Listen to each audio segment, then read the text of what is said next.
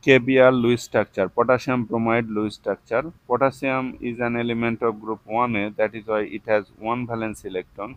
Bromine is an element of group 7 or 17, so it has 7 valence electron, 2, 4, 6, 7.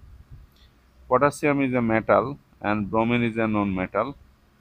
Metal release electron or release electron to fulfill its octet. On the other hand, non-metal receive electron to fulfill its octet.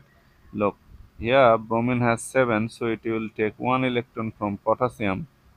Thus, bromine will fulfill its octet and bromine will be negative charged.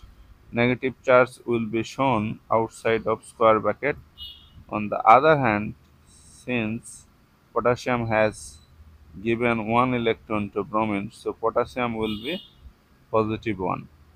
So, and the positive charge will be shown outside of square bracket.